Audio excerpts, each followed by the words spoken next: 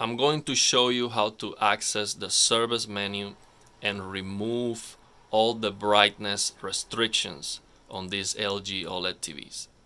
So now those restrictions are there for a reason, and you know that these OLED TVs can burn in, okay? And LG is not comfortable in having all that brightness unleashed by default, okay? So also the disclaimer that I am not an expert, I am not somebody who can tell you for sure how risky this is, but I am showing you my videos all the time, and I want to show you what I am doing, okay? And I want to show you what I'm gonna be using, okay? The source, also I'm going to post a link on the description of the video with the source. The first video I saw showing this and explaining what it does was a Classy. Classy, he's an expert, he's a professional calibrator, and he does not recommend what I'm gonna show you here, okay? So you do your research, also watch that video from Classy, and you decide whatever you want to do. So the only reason to try to get as much brightness as you can on these OLED TVs is basically black frame insertion, Motion Pro. And that was the reason why I got this TV. That's why. Because black frame insertion at 120 frames, it is amazing. So when you move the camera, it's just a dream. So, but it's not bright enough. When you turn that on, it's not bright enough. So let me show you the settings I have right now, so you understand the differences we are talking about here. So I am on SDR right now, and on SDR I have maxed out contrast brightness and gamma 2.2, and I have just color auto detect 150. So, and I have black frame insertion. Let me show you. I have black frame insertion in on, okay? So you see on high, black frame insertion is on high. So I am getting enough brightness to use black frame insertion on SDR. So far I've been recommending the only way to get black frame insertion is with that HLG trick, tone mapping on, dynamic tone mapping on. And you can also use black frame insertion in some HDR games. Most of them really, when you turn on dynamic tone mapping, is going to allow you to use that black frame insertion. Most of them, not all of them, but yeah, it should be bright enough. But I'm gonna show you how to do it, my settings on the service menu, and I'm gonna show you what it does, the differences on the game, okay? So let me move the camera. So the service menu is going to show on the left side some personal information that's not relevant. So we're going to use the color control app, and with that color control app we can access the service menu. I'm gonna have a different link on the description of the video to show you where to get this app and how to download it. I might just post the link on this video where to download this app. It's called Color Control. Just download that. So to access the service menu here, you just go to options, you select show. So you go here to options, you select show advanced actions under the expert button. When you click here, you're going to get a huge warning. Hey, are you sure you want to enable these actions?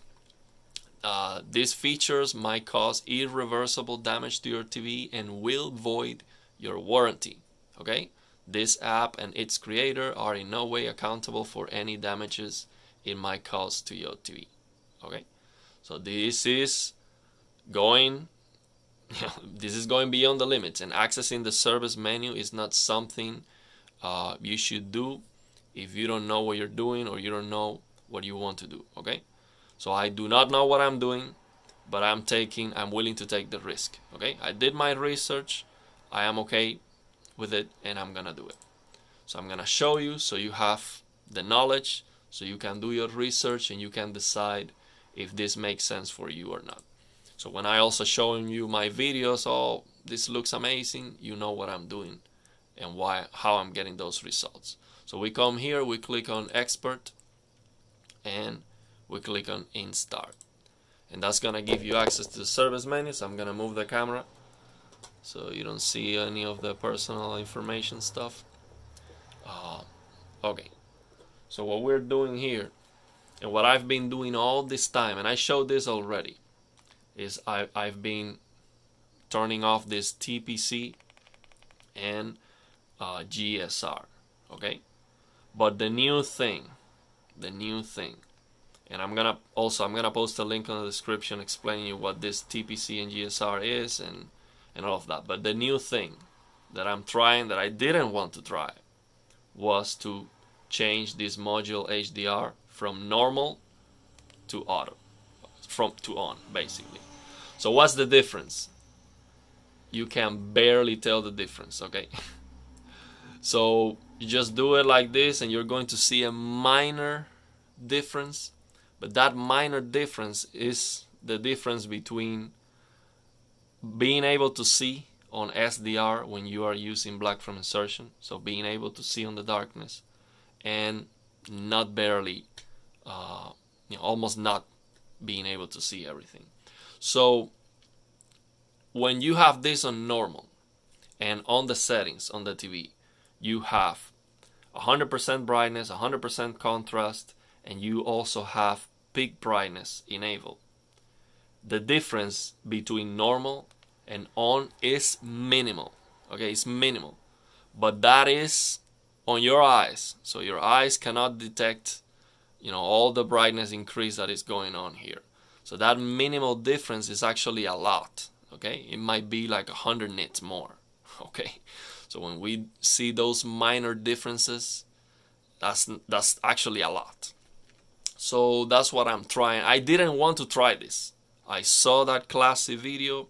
He said, I do not recommend you to do this, but I'm gonna show you what it does. He explains, and I said, okay, I'm not gonna use it. He's an expert. He's not recommending you to do it, and I was not okay with using it. So I've been using the HLG trick with dynamic tone mapping on, which is wrong too. So, but I was like, okay, with HLG at least, it's just HDR. So this TV is capable of HDR.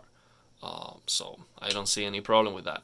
But now that I tried this, I am seeing what it's doing.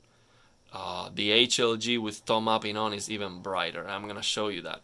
But the difference is not going to be, so the difference between what I was doing, okay, and this new thing, you see the black frame insertion is now showing the flickering. Let me see if I can remove it. Yeah, so the difference I'm gonna show you was the difference between this SDR with that brightness unleashed and the HLG with tone mapping on that I was using. So I'm going to change this to HLG. So I have right now HLG with tone mapping off, no black frame insertion. So what I'm going to do is I'm going to turn on black frame insertion on high, and I'm going to turn on dynamic tone mapping, and I'm gonna tell you the difference that I see with my eyes, okay?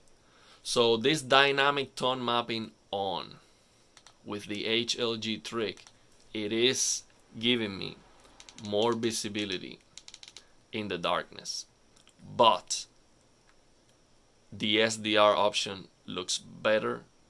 For the colors look better, the colors look more correct, and they look less washed out and sharper. So it is a better option. So if I change from this HLG to the SDR option, I'm sure on the video you cannot tell the difference. In front of me, it's not easy to tell the difference, but I can see that HLG with that dynamic tone mapping, it is giving me a slightly better visibility on the darkness. Okay, so the shadow detail, it is more visible. So now, in terms of how much more that SDR option is pushing the panel. I don't know, but I guess that the difference is going to be if you have a full widescreen, or if you have most of the screen with brightness, maybe the dynamic tone mapping is going to be dimmer. But that's just me guessing. I don't have instruments to test that. That's what I think might happen. So the dynamic tone mapping option that I've been using so far might be less risky. Might be, that's my guess. It might be less risky, and at the same time it gives you more visibility on the shadow. So I think on this shot you can see it better. See, this SDR option is dimmer. So here I did see it clearly. So the HLG option with dynamic tone mapping, it gives me better visibility, clearly. Okay, so what's the difference? Okay, it does give me better visibility, but this is visible. The SDR now becomes usable, even with that black frame insertion on high. So what's the difference? Why would I use this SDR option instead of the HLG? The colors. The colors look more correct. You don't have that red push that happens with HLG. The colors look less washed out. They look sharper. The image looks a little bit sharper. It looks less washed out, looks more correct. The HLG option does give me some HDR flare. Like if I see some electricity, like I was showing on that video, some electricity, it looks more impressive with the HLG option. But this is definitely, I mean, a better picture quality, okay, in terms of the, accuracy, because this is not like completely incorrect like what I'm doing basically with this HLG. In terms of color accuracy, it cannot be perfect, because basically I am forcing the color gamut on native. Not now, I have SDR, but with the HLG option I have the color gamut on native 50, 150. So now most people might even prefer that option in terms of the colors, because we like overly saturated colors. That's why you go to the store, you see all the TVs are on vivid mode. That's why, because we like it. And to be honest, most of the shots I cannot even tell the difference. But yeah, I know what the difference is, so it is easier for me to notice it. But yeah, it is what it is. If you have any questions, let me know. Definitely watch that classy video. I can definitely recommend his channel. I watched all his videos. I've been following him since I bought this TV, and I learned a lot from him. And yeah, I am still going to figure out how to get the colors right with this HLG trick, because in terms of the luminance, it looks fantastic.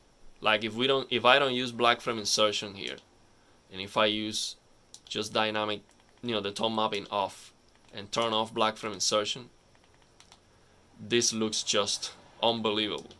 Like the HDR effect is amazing. So the colors are not perfect. Okay, I'm gonna fix the colors. So I will figure it out, and I know it is possible. I know it is possible, and I will figure it out, and I will get the colors right with this HLG trick for everybody. Me personally, it's very unlikely that I'm gonna play most of the games like this, because I just love black frame insertion. So even when I get a perfect HDR game like Far Cry, I'm amazed with it, I love it. But when I turn on black frame insertion and I do this, I cannot go back. It looks too good. So yeah, let me know if you have any questions.